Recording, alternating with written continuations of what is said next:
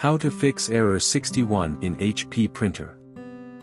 For quick solutions. Method 1. Power cycle the printer. Step 1. Press the power button for about 3 seconds to power off the printer. Step 2. Press the power button again to power the printer on.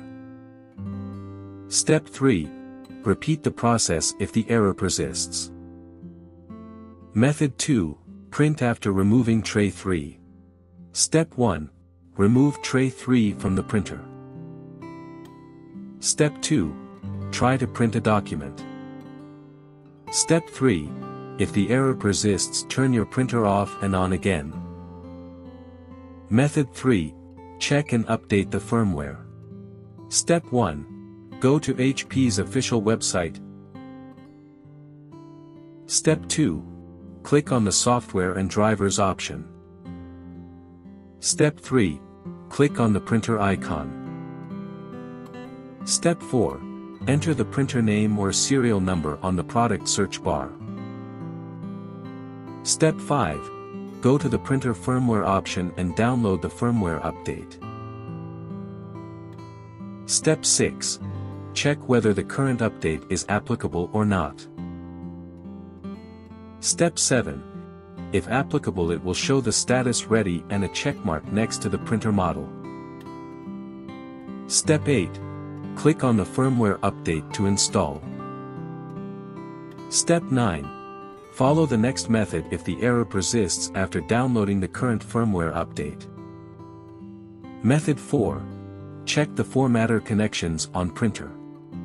Step 1. Power off your printer. Step 2. Remove the power cord from the printer. Step 3. Remove the USB and Ethernet cables connected to your printer. Step 4. Take out both thumb screws present at the back side of your printer. Step 5. Carefully hold the formatter assembly handle at the printer's front side and pull out the formatter. Step 6. Check all formatter connections and ensure they are correctly seated. Step 7. Insert the formatter back into your printer. Step 8. Fasten the 2 thumb screws tightly at the printer's backside. Step 9. Connect the USB and Ethernet cables to your printer. Step 10. Reconnect the power cable and turn on the HP printer.